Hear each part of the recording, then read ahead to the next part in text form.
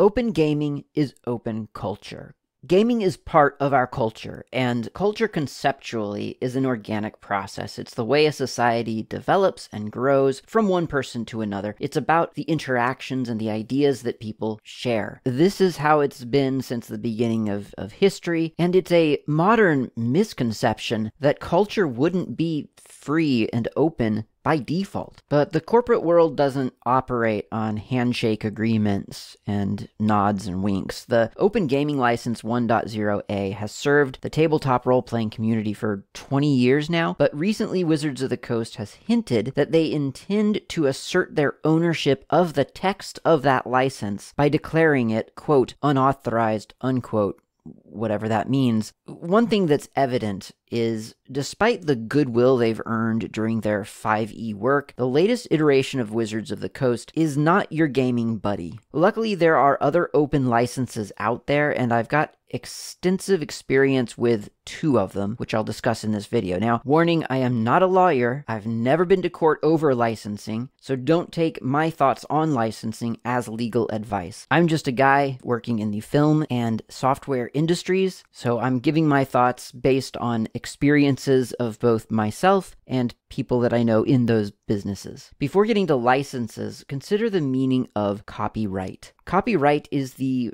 right to copy. In many countries, copyright is an innate trait you get whenever you create something. When you create a thing, you have copyright over it. You created something, it's yours. Copyright is not a license. Copyright essentially says nobody but you has the right to the content you've created. Obviously, in real life, we don't live by that rule because we do things like make YouTube videos and put them on the internet. And it's because we're human and we like to share the stuff we create that we invented licenses. A license helps you as a content creator explain why and in what way you're sharing your content. In other words, a license sits on top of copyright, adding terms and conditions to your innate right to your own content. 1. Creative Commons. The Creative Commons license is an irrevocable and modular license. It recognizes that not all content creators or projects need the exact same protections. There are 5 different components you can choose between when declaring a Creative Commons license. Attribution, or buy. Others can use your content as long as they give you credit. Share alike, SA. Others can use your content as long as the content they create with it can also be used by others. This was largely the stipulation of the Open Gaming License 1.0a, and it enables people to build upon each other's work, while preventing anyone from grabbing the content that people have made and making it inaccessible. Non-commercial, NC. Others can use your content, but they may not make money off of it. No derivative, ND. Others can use your content, but they may not change it in any way. And 0. Others can use your content in literally whatever way they want. The nonprofit organization that manages Creative Commons has a great license chooser at creativecommons.org/choose. Unlike the Open Gaming License, the text of a Creative Commons license is itself licensed under the Creative Commons 0 license, which means that even if the organization tried to unauthorize, quote-unquote, the Creative Commons license, you could legally copy and paste the exact text of the license into your own document, give it a new title, and continue using it exactly as it is. By contrast, the text of the Open Gaming License is copyright by Wizards of the Coast. You don't own the Open Gaming License. You do own the Creative Commons license. To use the Creative Commons license, step through the license chooser, scroll down to the Have a Web Page section, and select and copy the licensing statement. For example, this work is licensed under a Creative Commons Attribution Share Alike 4.0 International License.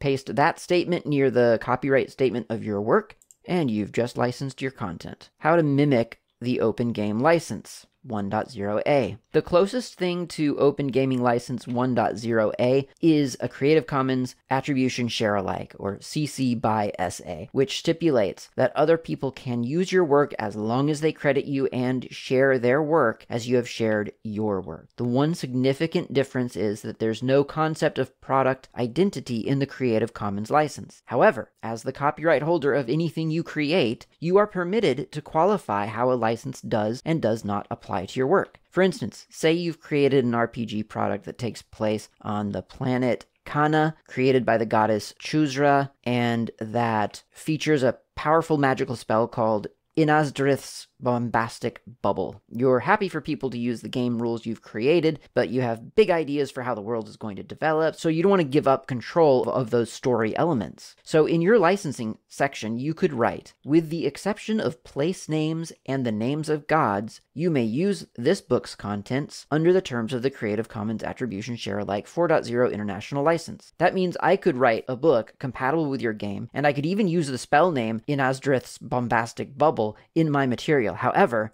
I could not use the world Kana or its creator goddess Chusra. You can restrict or unrestrict as much of your material as you want. Maybe you don't want people using the spell name for some reason. In that case, write something like this. With the exception of place names, the names of gods, or spell names, you may use this book's contents under the terms of the Creative Commons Attribution Share Alike 4.0 International License. The important thing is to be clear in your declaration. Don't use vague terminology like the names of any of the important gods, but minor ones are okay. That wouldn't be good. Just follow the example of product identity definitions that publishers have used for the Open Gaming License. Or for maximum clarity, just publish a system reference document in which everything can be used under the Creative Commons license, and then reserve all the special names and cool fiction for commercial versions. 2. The GNU Free Documentation License. The GNU Free Documentation's license, and yes, that is a hard G, comes from the world of technical documentation for like software manuals. Game rules are essentially the code of a game written in natural language, so there's more in common here than you might first think. The GNU Free Documentation License is quite a modern license, and it acknowledges that many documents exist only online as wiki pages, or that they might be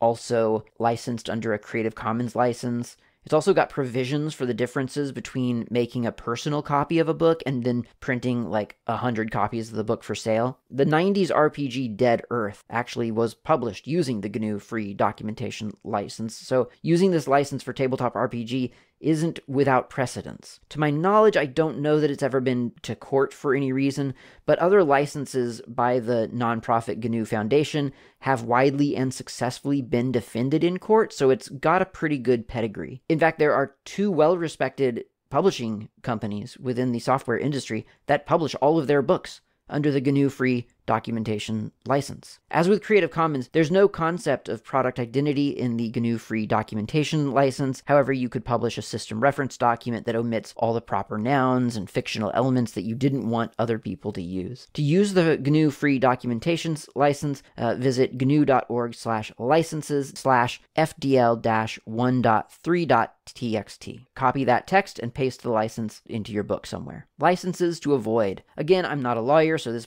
is just based on experience, but the 2 licenses to avoid aren't really licenses at all.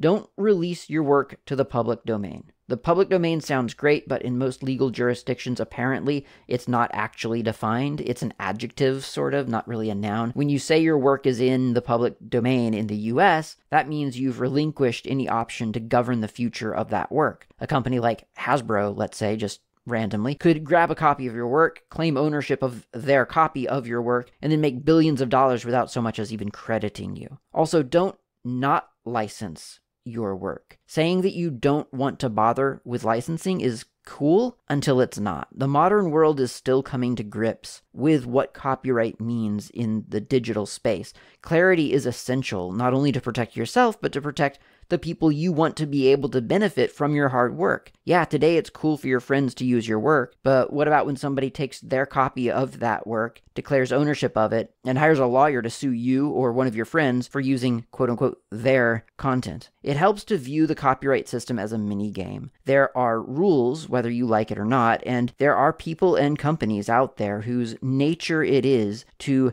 Test the boundaries of those rules. It's just like in your weekly RPG game. You tell players it's against the rules of your world for them to climb the God Spire and claim divinity for themselves. So what's the first thing that they do? They spend the next 6 months trying to climb the God Spire. License your work, keep it independent, keep it open. Thanks for watching.